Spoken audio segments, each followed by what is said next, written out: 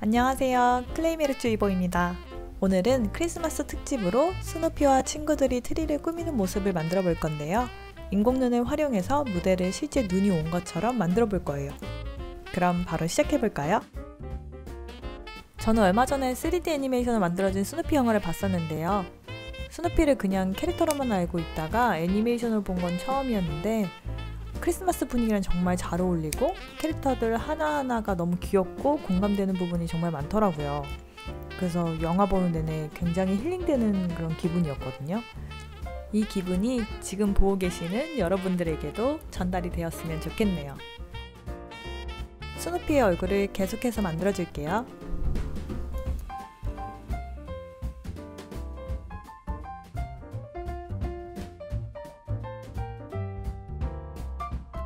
제일 중요한 산타 모자도 꼭 씌워줄게요.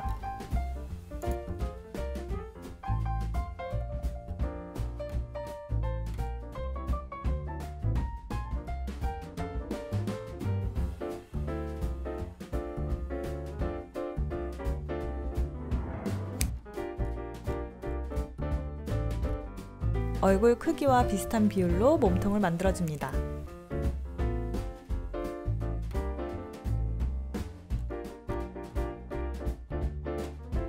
저는 스누피가 찰리 브라운을 밟고 올라가서 트리 위에 별을 올리는 그런 장면을 연출을 해줄 거거든요. 포즈도 거기에 맞게 쭉 뻗은 그런 자세로 만들어줍니다.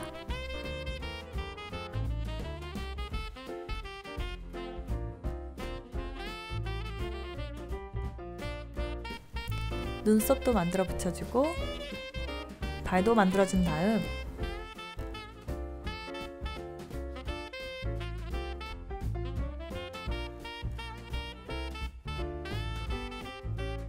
목도리도 만들어줍니다.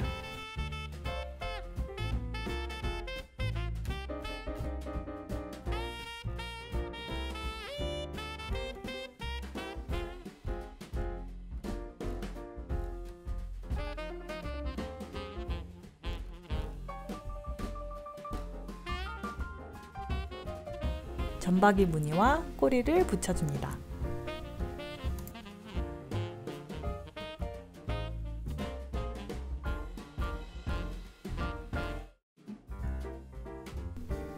스누피가 들고 있는 별을 만들어 줄게요.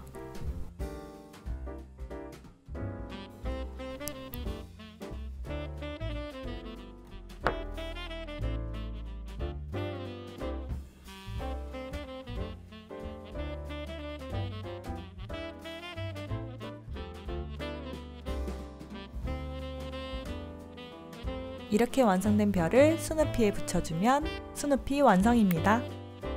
이어서 찰리 브라운도 만들어줄게요. 찰리 브라운의 표정은 스누피가 머리 위를 밟고 올라가는 그런 컨셉이잖아요. 그래서 무게중심을 잃고 넘어질까봐 막 불안해하는 그런 표정으로 만들 거예요. 스누피에 나오는 주인공들은 얼굴이 꼭 펜으로 그린 것처럼 그 선의 두께가 막 일정하지 않은 게 굉장히 재밌는 것 같아요.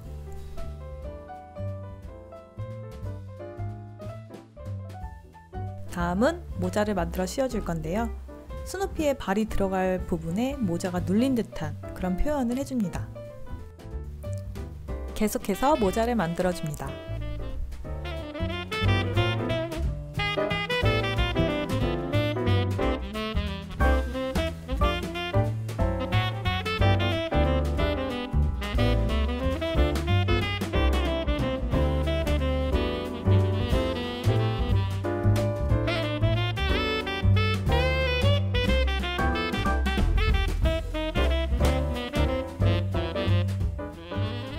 옆면에 달린 털 표현까지 해주면 모자가 완성됩니다.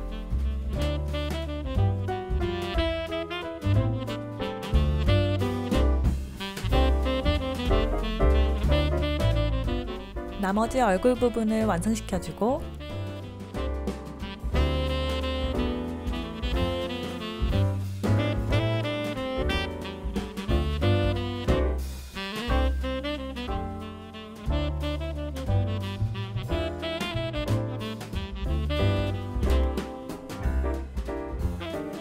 몸통을 만들어 연결시켜 줍니다.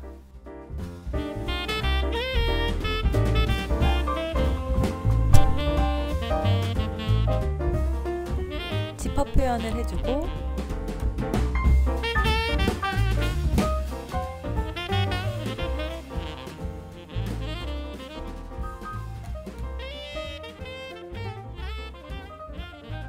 휘청거리는 듯한 포즈로 다리 모양을 잡아줍니다.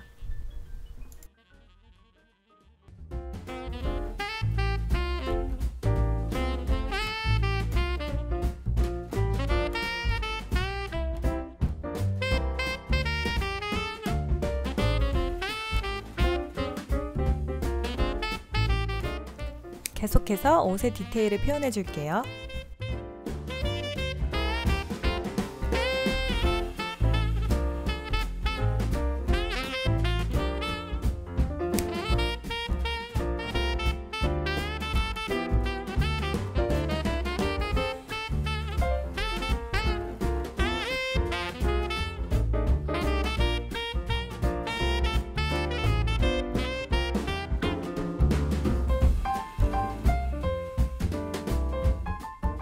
찰리 브라운의 팔은 중심을 잡기 위해서 양팔을 쫙 뻗은 그런 포즈로 만들어줍니다.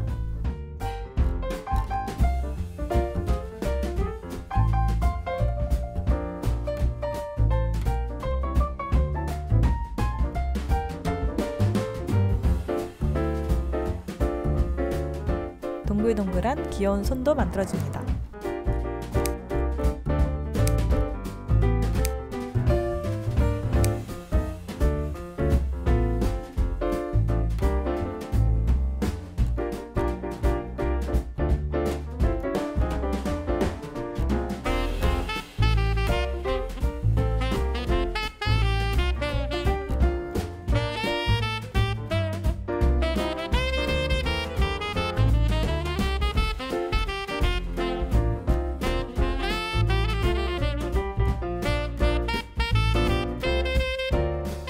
파스텔을 갈아서 볼터치를 해줄게요.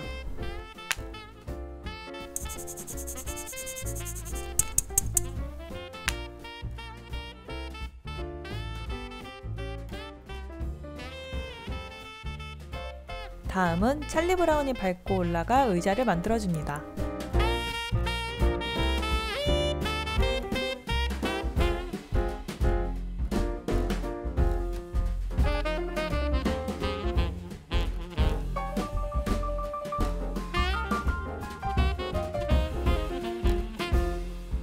이쑤시개로 의자 위에 고정시켜준 뒤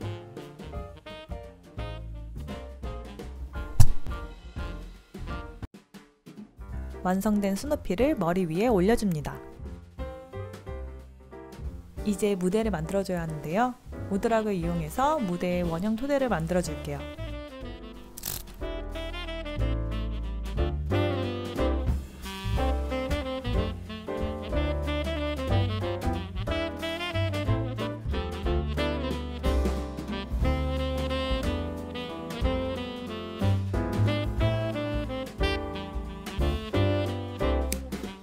무대 위에 캐릭터를 고정시켜줍니다. 다음은 루시를 만들어 볼게요. 찰리 브라운과 비슷한 방법으로 눈, 코, 입을 만들어줍니다.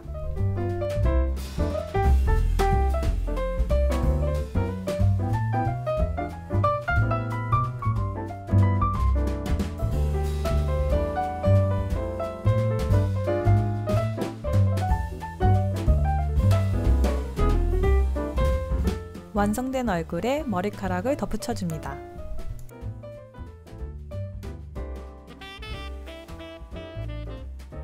모자를 씌워주고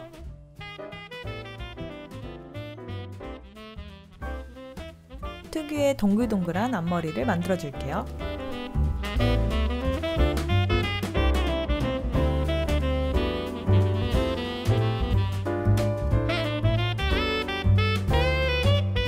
몸통을 만들어 얼굴과 연결시켜줍니다.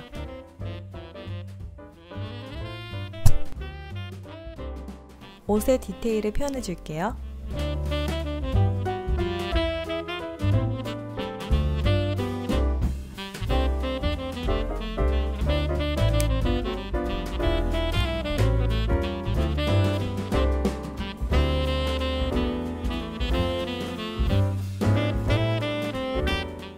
루시의 포즈는 주머니에 손을 넣어서 찰리 브라운이 잘하고 있는지 감시하는 듯한 그런 모습으로 만들어줍니다.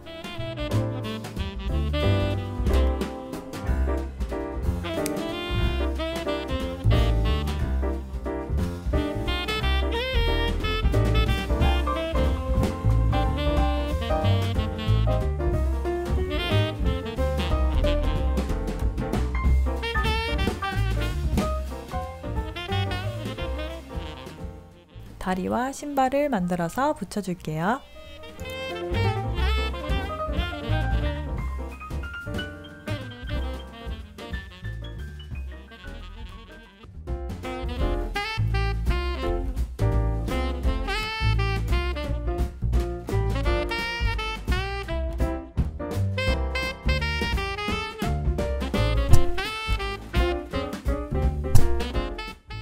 이어서 볼터치를 해주면 루시 완성입니다.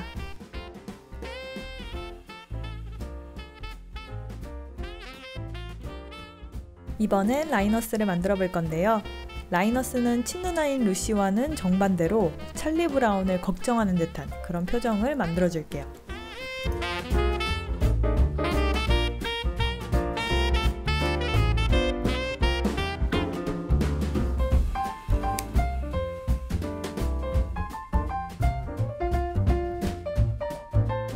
라이너스의 모자는 뜨개질을 한 것 같은 질감으로 표현해주는 게 포인트입니다.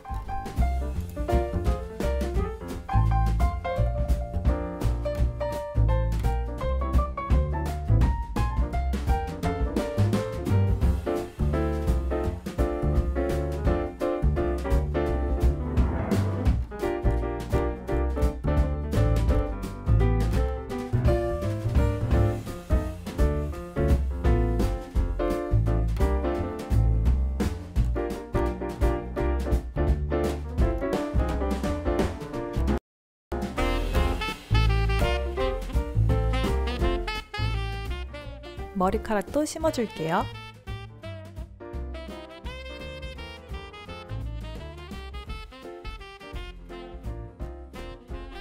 몸통을 만들어서 얼굴을 연결해줍니다.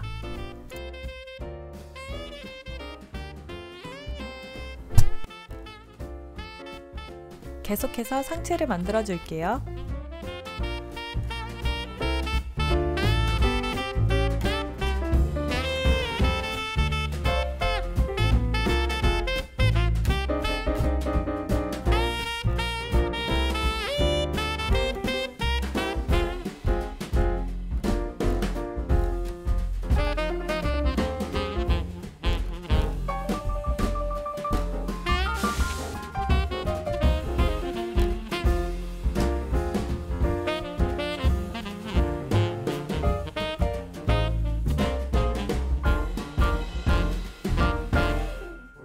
하체도 만들어줍니다.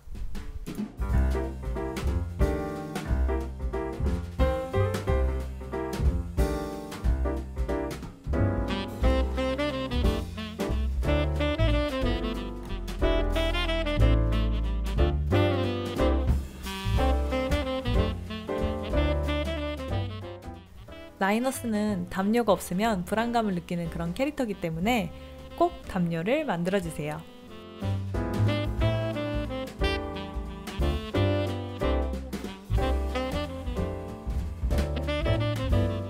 파스텔로 볼터치를 해주면 라이너스가 완성입니다.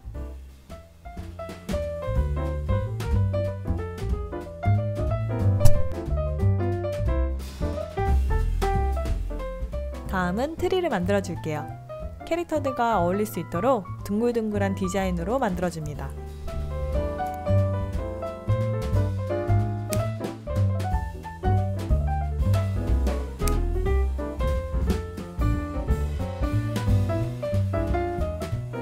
인터넷에서 900원에 산 LED 와이어 전구를 활용해서 트리를 꾸며볼 건데요. 전구가 들어갈 공간을 만들어주고 전구를 칭칭 감아줍니다.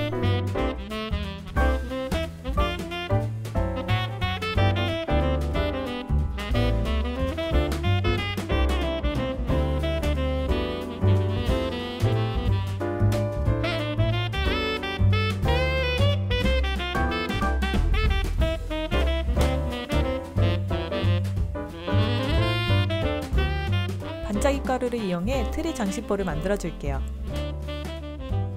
물풀을 볼에 묻혀서 반짝이 가루에 굴려줍니다.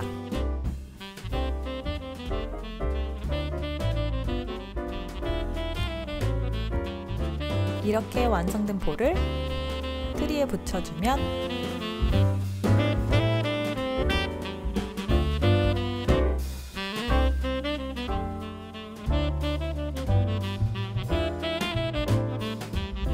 트리 완성입니다. 스누피에 나오는 노란 새도 만들어 줄게요. 이 새 이름이 궁금해서 검색을 해보니까 우드스탁이라는 멋진 이름을 갖고 있더라고요. 생긴 걸 보고 약간 귀여운 그런 이름일 거라 생각했었는데 되게 반전이었어요. 우드스탁도 산타 모자를 만들어서 씌워줄게요.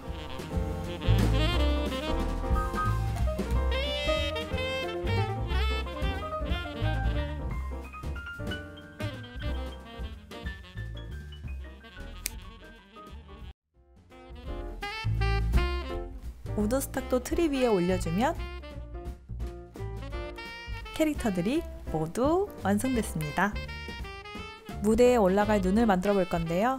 이건 스노우 파우더라고 하는 거고, 이건 물, 일회용 스푼을 이렇게 준비해 주시면 됩니다. 스노우 파우더는 영화나 드라마에서 눈 표현을 할 때 많이 사용한다고 해요. 저는 인터넷에서 한 5,000원 정도에 구매를 했습니다. 가루를 뿌려주고 물을 부어주면 부풀어 오르면서 눈으로 변합니다. 이 가루가 물과 닿으면 20배 이상 부풀어 오른대요. 너무 신기하죠?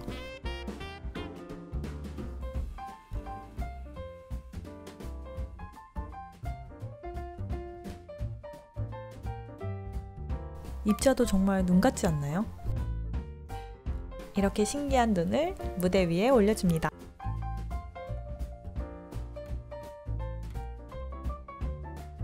생각보다 잘 뭉쳐지지 않아서 손으로 꾹꾹 눌러서 고정해 줄게요. 눈을 다 올려주면 드디어 완성입니다.